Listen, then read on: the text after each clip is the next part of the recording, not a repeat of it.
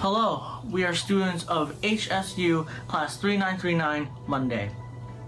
Today, we'll be digging into one of the most controversial topics that need to be addressed and acted upon: toxic behavior on the internet. Let's begin.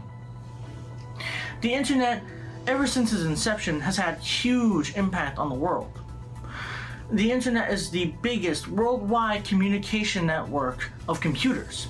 Today, social networks or social medias like Facebook, Twitter, Instagram, etc. play a huge part in the daily lives of many people, especially the younger generation.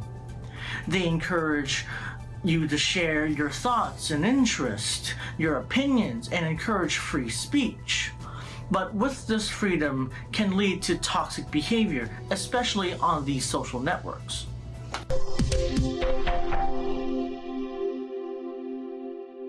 Besides the advantages of social media, a small part of users still being affected by negative activity and criticism. Cyberbullying can happen through text messaging, phone call by virtual phone numbers, and sometimes threat on other people's life. All this happen every day, people start to ignore it. But what is the real cause of cyberbullying?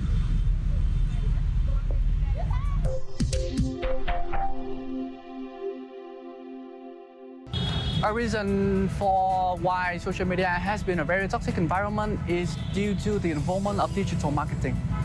To be precise, it has been a commercialized landscape and turned into a market. Another reason are some behavior lead to this toxic atmosphere. And people can divert themselves by using fake accounts to attack other people and scam to make money.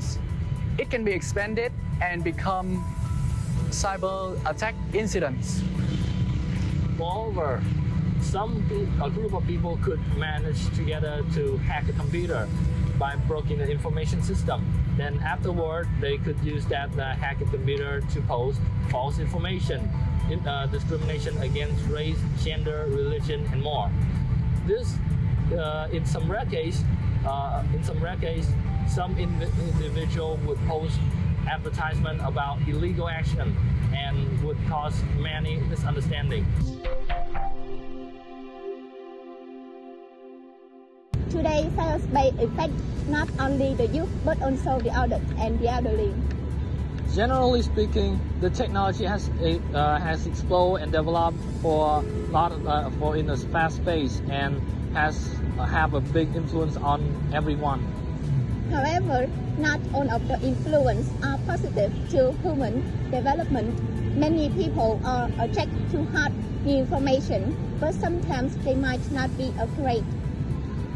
This problem has yet to be solved, but is worsened by the billboard and fake news, which is the result is detrimental.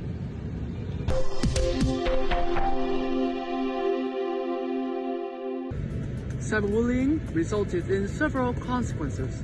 The word's negativity, for example, is rapidly increasing. People are living in a world where unpleasant words and deeds will come into contact with life. Anxiety disorder, depressive disorder, and self-harm, and even suicide can result from this. Furthermore, acts of cyberbullying smear the victim's honor and dignity. Additionally, impersonated messages and phony rap might fool victims into a different and force them to deal with flaws.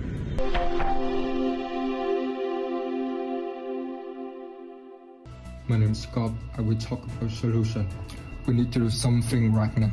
We can solve this problem by promoting the advancement and educating people to understand the duality of social networks and identify tricks, malicious content, toxic information, and its level of danger to individuals and society. Then speak up for enhancing social services, especially for internet users. We can prevent by reducing harm and antisocial behavior. We can also prevent videos with inappropriate content for users on YouTube, TikTok, Facebook by reporting. encourage social media companies to introduce inviolable applications and services to internet users. Furthermore, we can use filtering software provided by technology companies and request experts for advice on using social networks safely. In a nutshell, all the behaviors like embarrassing, offensive comments to other people on social media have left extremely severe repercussions. We have the right to choose the information on social networks, so choose suitable ones and behavior to act. At the same time, let's together criticize harmful actions on virtual sites. Remember our slogan: Stop cyberbullying. Together we can make a difference. We can, we will.